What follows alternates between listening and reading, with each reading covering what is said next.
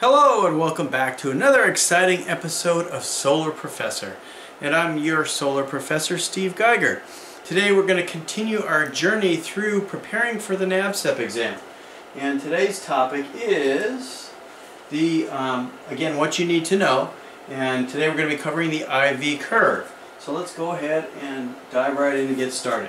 So I've got a couple learning objectives here. First one is an understanding of the IV curve, of course.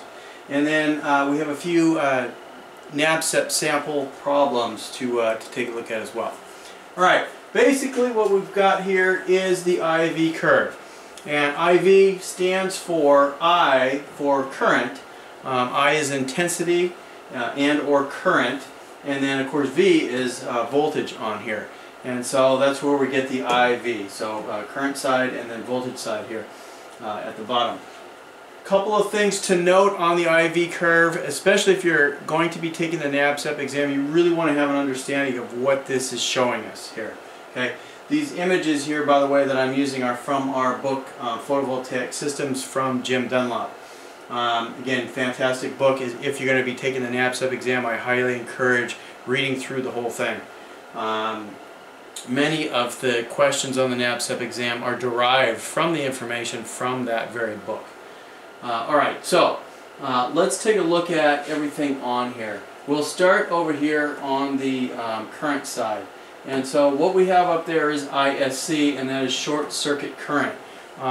Remember to understand the abbreviations. So short circuit current being ISC, maximum power current being IMP right there. What the short circuit current is it's obviously the maximum point up here on the IV curve for current.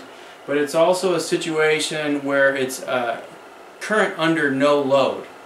So it's the top of the top. It's not, nothing's going to be happening in that position really. Okay. Over here we have maximum power current. And I'll talk about that in just a moment, but you can see where this is going. It's ending up here at the knee of the IV curve here. Moving on down here, let's look at the voltage side of it, which is on the bottom. We have maximum power voltage, or VMP, right there. Again, these two right here create a product which happens to be the maximum power point. I'll talk about that in just a second. And then the last one here on the IV curve is the VOC, or open circuit voltage. This is a situation where we are at infinite voltage and there is no current. And in fact, you can see where these are. There's going to be no voltage on this side, and in this particular spot there's no current on this side either. Okay. Here they're coming together, the max power current and the max power voltage, to create the maximum power point, and that's exactly what it is. It's typically the knee of the IV curve. And so that basically breaks it down, what you're seeing on an IV curve.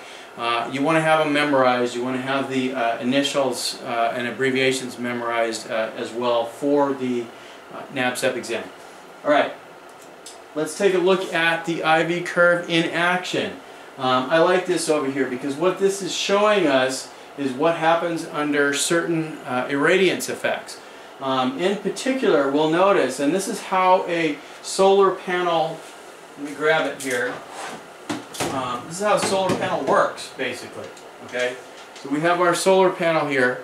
When it is not exposed to much light, voltage tends to remain constant, and you can see that right here. Voltage is not changing very much here, no matter how much light it's being exposed to. This is a minimal amount of watts per meter squared. We can measure watts per meter squared. I mentioned it in one of the other videos that we've done with the irradiance meter here. Okay, and the irradiance meter tells us exactly you know, what's happening with the sunlight at any specific given moment when we turn it on. You'll notice what happens when there is more irradiance happening, and for those of you who have seen my video on standard test conditions, we know that 1,000 watts per squared is the one that everything is really measured by. That's what we're looking for. We can see what happens at 1,000 watts per meter squared.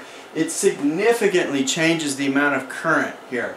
So between a lower amount of light intensity and a higher amount of light intensity, you can see what happens to the knee of it at the maximum power point. This is particularly important to understand. Voltage, again, really not changing much. However, when current changes, that really increases the power production of the system, of the solar module in particular. And so that's very important for us to note and understand here. This is showing a very similar type of situation as well. Also, just to let you guys know, and you already know this from my other videos, this particular PowerPoint slide set is available as a PDF file on my website, and that is solarprofessor.info. Okay, and you can go there and download it under the instruction section. All right, continuing on. Oop, I went backwards. Okay, continuing on here. This is a really important for us to understand as well for the NABCEP exam. What is happening with temperature? I particularly remember some of the questions on the NABCEP pointing out there may be really cold conditions or snow conditions or high altitudes that have cold conditions, things like that. Right here is what happens on the IV curve during a temperature response. And I really love these particular IV curve diagrams here from the Jim Dunlop book, because it really showcases, especially with the colors, what's going on in particular with these temperatures here. Let's read through this because I really want you to understand it. In the book it actually says this, but I always like to point out what the inverse of it is. Alright, so again, let's read it. Increasing cell temperature decreases voltage, slightly increases current, and results in a net decrease in power. So it's saying increasing cell temperature. So what's happening is it's getting red right here. You can see what happens. Doesn't do a whole lot to the current, but it is significantly changing the voltage. That's interesting. As opposed to the previous slide, we looked at the light intensity really affects current. Okay, so we're talking about temperatures here. So read that a couple of times to make sure you really get it down. Inversely, what happens is decreasing cell temperature. So you can see it's starting to get blue as it gets colder. All right. 0 is centigrade or Celsius is quite cold. Decreasing cell temperature increases voltage. Okay, that's what it's doing. That's important because as it gets colder, you may be in a situation where you can over voltage stuff, and you don't want to do that. You especially don't want to over voltage your inverter. Slightly decreases current, so you can see coming down very slightly over here, and results in a net increase in power. So it's coming over here and the knee is coming out even farther, creating more power.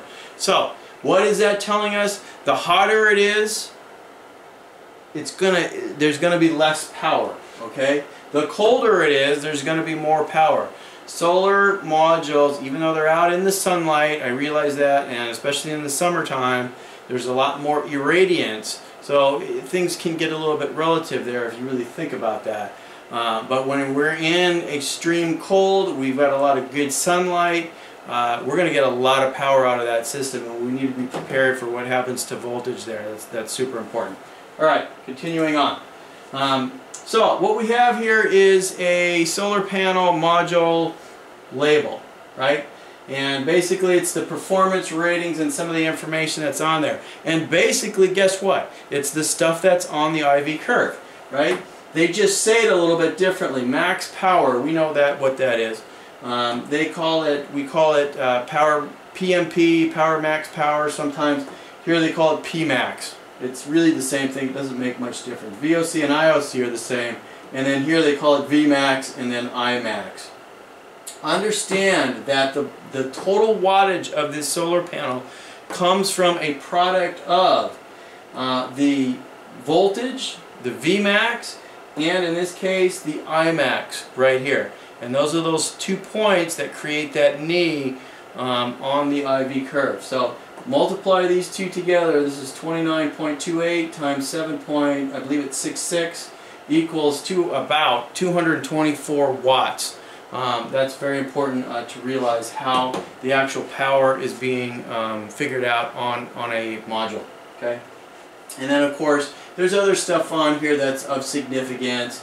It says they've got a plus or minus 10. This says plus 10 and minus 10 percentage that you might be in the overall power area, and manufacturers have their specifications that they're all quite similar to that. Okay. All right. So let's dive right into the NABCEP sample question. Okay. Using the information on the module label on the previous slide that I just showed you, what is the voltage of a series string of 10 modules? Okay. Here's how we run the calculation. We're using VOC. All right. That's really important because you notice what can happen when it gets really cold. The max voltage could actually be beyond that point on the IV curve and start to go towards VOC, and if it starts to move towards VOC, we can over voltage things. And that's why when we're figuring out string sizes, especially using a string inverter, we need to make sure that we're using the VOC on there. Okay, and in this case it's simple math. Multiply that VOC by the 10 modules, and then you simply get 366 volts, which is easy math, no problem, just a simple algebraic equation. And then again here, like I noted, you got to be careful not to over voltage an inverter. Okay, simple problem. Let's move on to one that's a little more complex. All right, this one says, using the information on the module label, how many modules can be used in one series string for a residence, and this is not factoring any temperature coefficient or anything like that. Okay, that gets into deeper math and more study, and Jim Dunlap's book really goes into calculations about that, and it does a fantastic job with it. So it's a good read for that as well, because you may have questions like that on the NABCEP exam. But anyways, let's solve this. So the answer here, 600 volts. You might be saying, where the heck does that come from? Well, 600 volts is the maximum voltage allowed on residential projects. Okay, so dead giveaway here is when I see residents there, I'm like, okay, I get it now. Some commercial projects allow up to 1,000 volts in those particular systems. But in this particular case, we're talking about residential, so it's 600 volts. Now, what we're going to do here is we're going to do a division problem, and we're taking 600 volts and we're dividing it by the VOC, which is 36.6 volts, and it ends up being 16.39 modules. Well, you know we can't have a quarter module or 0.39 module. It ain't going to work. So the answer in this case, of course, is we would be able to put 16 modules in parallel and still fall under the 600 volts situation for working with the inverter. Okay, and the same thing right here, we don't want to over voltage the inverter. So we're looking at the inverter manufacturer specifications. Usually on the side of a string inverter it says what the maximum voltage it can possibly handle. Sometimes it'll only handle up to 550 volts, so we certainly need to keep that in mind. Okay, and reading those labels, reading the instructions in solar is super important for us, and having an understanding of the equipment is very important for us as well. So I think that does it. Yep. So thank you so much for watching today, and we have now covered all 4 of the main points that you need to know for the NABCEP exam. But guess what? I got a little bonus for you, and we're going to do one more video in regards to studying for the NABCEP exam. Thanks again for watching. Check out my website, solarprofessor.info.